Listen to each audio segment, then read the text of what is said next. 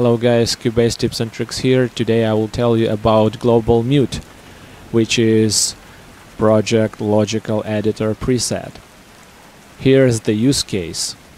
When this edit window is focused, you cannot press M to mute the track.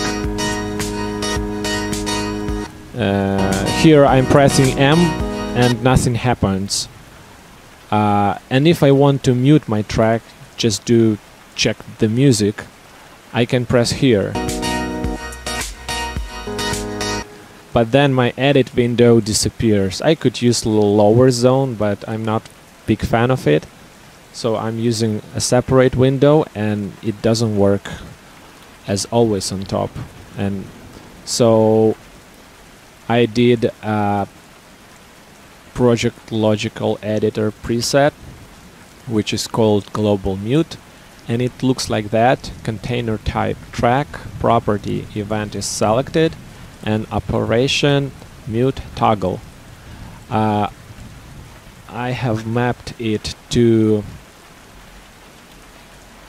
F9 and it's here in Process Project Logical Editor list.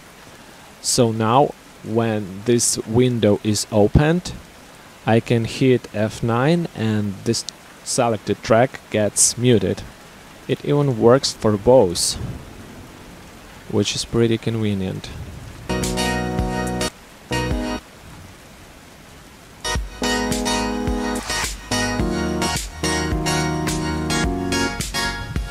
So I was just picking up the chords, and to be able to check out the music, I did this preset.